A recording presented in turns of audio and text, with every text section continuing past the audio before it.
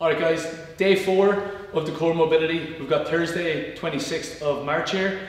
What we're going to kick off today with is a walking plank. So Gaz is going to pop down onto the floor facing the camera for me. You're going to start off in this plank position, arms fully extended. Gaz is going to walk down into his elbows, back up into his hands, down into his elbows, back up onto his hands. We're going to do that for 30 seconds.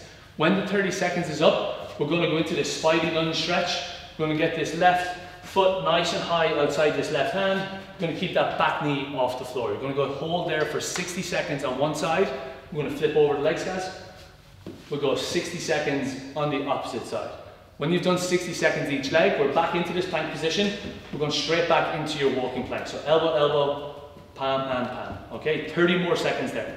Once that 30 seconds is up, Gaz is going to hop back into this plank position and we're going to go into a pigeon pose. So he's going to get his left leg up nice and high and through here. This front shin is going to try and stand nice and square to the body. And you're going to get a nice big deep stretch into the outside of the glute, into the hip here. 60 seconds on one side, 60 seconds on the other side, okay? And to finish off this block then, guys, we're going to go into a thoracic couch stretch. It's going to really open up this mid-back for all of you guys sitting at home at a desk. We're going to go hands or elbows on here. Just going to collapse that chest down. Again, let's use that body weight to collapse down here. We're going to get a nice stretch in underneath the armpits, pushing that range a bit more. Again, if you want to, if this stretch here with straight arms is a little bit too extreme, we can lessen the range. So we're going to go elbows on top of the box here.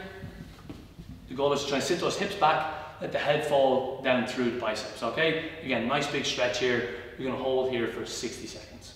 To finish off today, guys, we're going to go for 2-minute plank hold. This is going to be quite challenging. So from when you start to the 2-minute mark, you're going to try and hold as long as you can in that plank.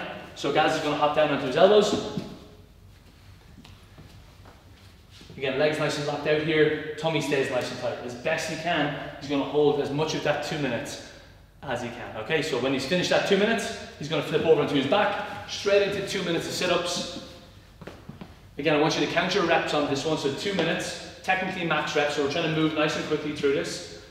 Once your 2 minutes is up, we're going to do that whole sequence once more. 2-minute plank, 2 minutes of sit-ups, trying to match the reps we did in round 1. Okay? Day 4, guys. Peace.